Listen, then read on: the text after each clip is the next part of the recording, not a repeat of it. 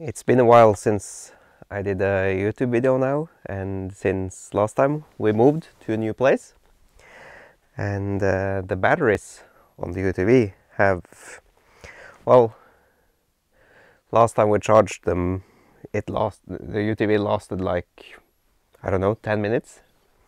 So something is up, and I've started to do a little bit of fixing on them, and I was thinking to make a video to show the progress and what I've done so far. So here is a view of the batteries that are in this UTV. It's those ones with a, I don't know how well you can see it, but it's with the liquid in them, or water. And they were a bit low on water, so I have filled water in them. And if I walk on over to the other side here, the UTV, then you can see I've installed one of these equalizers. So this one is connected to all the poles. I also brushed up the poles. They were a bit like corroded, I guess it's called. And I added some blue protection spray on them. So I wanted to compare all the voltages of all the batteries, like this one side that now has the equalizer, and the other side which does not have the equalizer yet.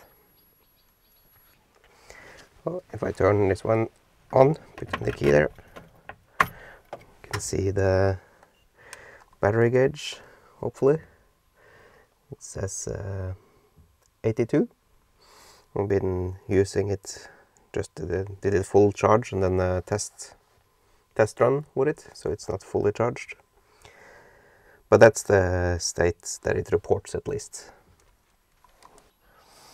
So back here I can measure the complete total voltage of both batteries.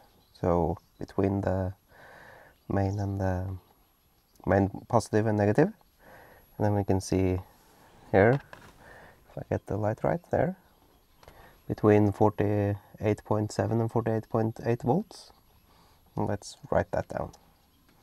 I drew a sketch of the battery setup and just write down here the total, which is 48.8 volt for the whole package. And then I can go over the individual cells and see what they are like. This is the balanced side of the batteries. So if I just measure down here, I can see 12.24 on the first one there. I measured all the cells on the side that is balanced, and they are 48.96 volts altogether. So I'm not sure why the deviation there to 48.8. But yeah, they're fairly balanced at least. That's the important part. Now let's do the other side. And here I added up the cells on the other side. You can see this one is okay. This one is a bit high, and these ones are a bit low. So these are the unbalanced ones. They still sum up to the same voltage, 48.95 on this side and this side, which makes sense since they're connected in parallel. That was it for this round. Now I will connect the balancer on the other side, make sure they all have the correct fluid level, and fully charge it and see how that goes. And I'll be back. Some days have passed and the balancer has been connected to the batteries here. So let's do a measurement and see. If I already hooked up one probe here, I'll do the other one on the other side. And then it says 12.24, which is exactly where we want to land. Let me do the other batteries and write them up.